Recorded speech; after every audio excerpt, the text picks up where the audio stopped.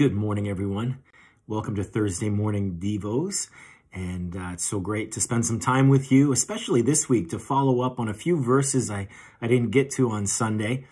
I wanted to take a look at the first few verses, specifically of 1 John chapter 3. And if you're tracking with us, we're in this series on 1 John, and of course our verse of the year talks about God's love for us and our love for one another, and that's how people can see God in us, and how we can mature in our faith and mature as a follower of Jesus is by learning to love like Jesus loved.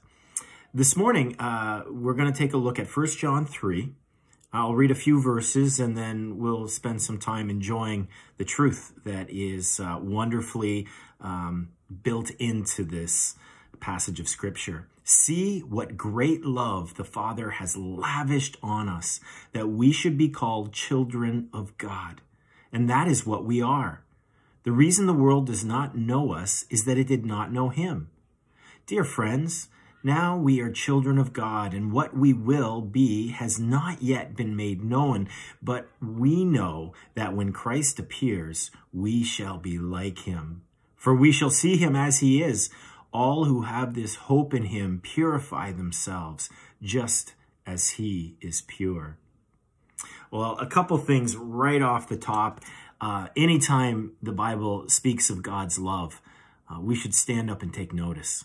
As a matter of fact, I was speaking to someone today who made a very astute observation that as Christians, we are so used to hearing this truth that God loves us unconditionally, that sometimes we forget that other people around us don't hear that ever. They don't hear that anybody loves them, let alone God.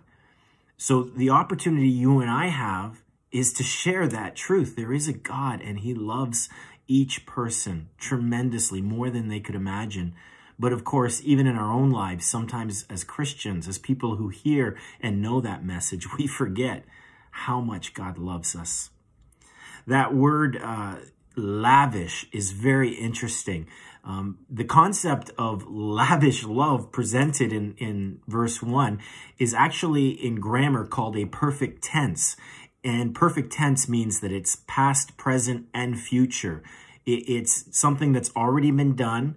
It's continuing to be done, and it will continue into the future. And we're talking about God's love. Isn't it awesome to know that we will continue to experience that love? I also just love the picture of lavish love. Lavish, I heard someone describe as a child icing a cake, not worried about lines or being perfect or even, just piling on the icing and just mounding it on there. God just wants to pile his love on us, and he wants us to receive it and enjoy it, but also be changed by it. Not just to be a receptacle, a bowl of love, but to be a conduit of God's love to the people around us. And the best way that God has expressed his love to us is including us in his family. That is why we're called children of God, because of his love for us. He has adopted us. He has invited us and made it possible for us to be part of his incredible family through Jesus Christ. There's the story in John chapter 3 where Jesus meets with Nicodemus, the Pharisee who had questions. And this is the passage of Scripture where we get John 3:16, for God so loved the world. But a little earlier in the passage, he's trying to explain this idea of being part of God's family and salvation and eternal life. And he suggests that you need to be born again. And Nicodemus is confused by this. How on earth can I be born again? I'm not sure my mom would be thrilled about giving birth to a fully grown man. But Jesus said, you don't understand. This is a spiritual birth. And there is this idea that unless you're born again, all the information and knowledge in the world will not matter. It's that transformation. And it's important that we remember being born again does indicate a moment where we go from death to life. But if we are born again, we also begin to live a new life. If we are born again, we don't live the old life. So there is this radical transformation that takes place, but it's an ongoing transformation. Now, the fact that God loves us and has invited us into his family means a few different things. For one, there's benefits to having God as our Heavenly Father. Some people get a tremendous benefit in this life because of who their parents are. It opens doors for them, or maybe they have an incredible trust fund, or they can get a car at 16, or they get a job through a friend of a friend kind of thing. Can you imagine? The God of the universe is our Father, and there are tremendous benefits to that. I was thinking this weekend as we had a baptism, and that little child being baptized, what a benefit for that child to have parents who wanted to invest in the faith journey of their child. And God wants to invest in your faith journey as a spiritual parent. He wants you to grow in your knowledge of Jesus Christ and your relationship with him. We are so blessed if we are part of the family of God because of who our parent is. And it goes on to say that the world doesn't recognize us because they don't know what God is really like. People have some weird ideas about what God is like. But when you read the scriptures, God is a God of love, and he's a God of truth. He's a God of justice. He's a God of holiness. He's a God of compassion. And these things all come together. And sometimes we pick the one we like, and we say, yeah, God is a just God, and he's going to get the bad guys. And there's some truth to God's justice eventually being meted out as history unfolds and at the beginning of eternity. But the truth is also that God has great compassion and is very patient. We enjoy God's patience in our own life. We're not always so thrilled about God's patience, perhaps, in other people's lives. But we should recognize God, and therefore we should recognize God's children. And we should recognize them by similar traits. Oh, you look like your dad. I get that occasionally. Oh, you said something that sounded just like your father, or your voice, or your face. And what a compliment for someone to say, you look like your Heavenly Father. You act like your Heavenly Father. You sound like your Heavenly Father.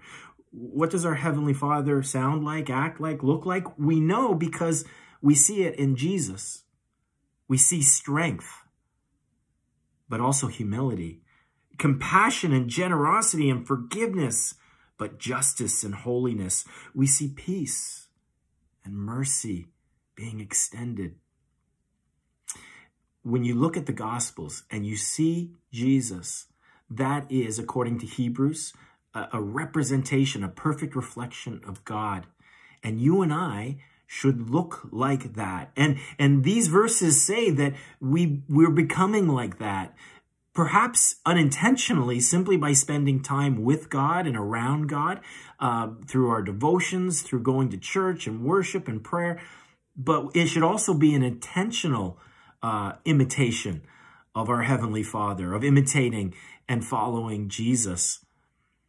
But the more time we spend inadvertently or intentionally with the Word of God, with the people of God, in prayer and worship, in the presence of God, we take on these attributes more and more until one day it says we'll see Jesus and we will become like him. What a beautiful thing to look forward to and to hope for, and actually to work towards through the power of the Holy Spirit. Well, I hope you're encouraged today because you're loved by God and you are a child of God and you have access to the benefits and the blessings of the family of God. Are you fully embracing your identity as a child of God, enjoying those benefits and intentionally living out your identity as a child of God in the way that you treat others, in the way that you think and you act and you live? The world needs more people that look, sound, and act like God. And you and I, Trolls Road Church, we are those people. Let's pray together. Heavenly Father, thank you for this beautiful truth that your love that you have lavished on us in the past, that you're lavishing on us in the present, and you will continue to lavish on us into the future, allows us to be children of God, to be part of your family. And Lord, I pray that we would imitate our Father. We would take on the attributes that we see in Jesus Christ of what you are like. Lord, I pray that people would see you and know you through us. They would experience your love in the way that we live our lives and in the way we offer hope to a world that is desperately seeking it. Thanks for my friends that have joined me this morning or whenever they're watching this. God, I pray that they would have a smile even now thinking about these truths. In Jesus' name, amen. Well, have a great rest of your day and rest of the week. Look forward to worshiping Sunday morning together. God is good, and he wants you to experience his goodness firsthand. Bye for now.